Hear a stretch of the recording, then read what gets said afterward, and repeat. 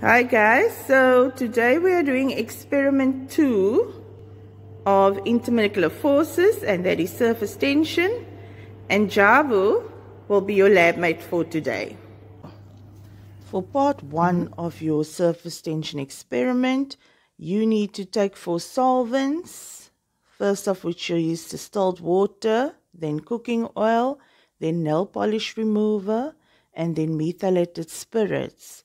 And you need to place an amount of this in 4 test tubes, and you are going to check to see whether the meniscus is concave or convex. So press pause and check this.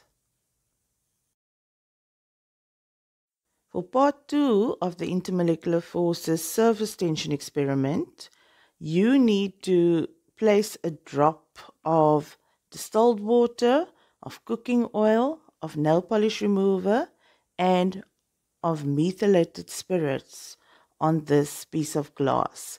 And you need to check which of these solvents forms a drop and which does not. So press pause and check.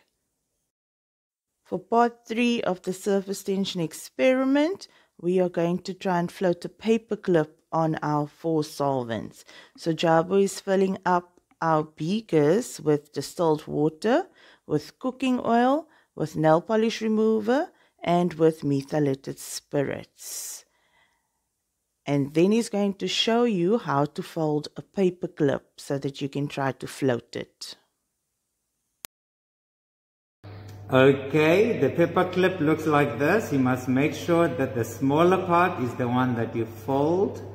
You fold just up and you pull, making sure that the pin is just on top and it's not touching the bottom part.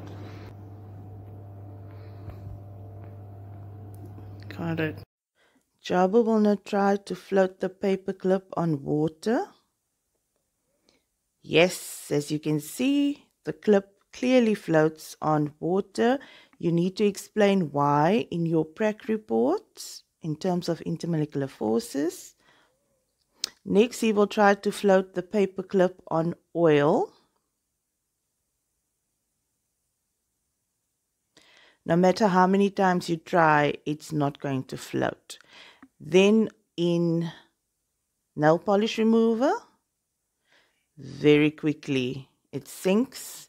And finally on methylated spirits, it's a fail.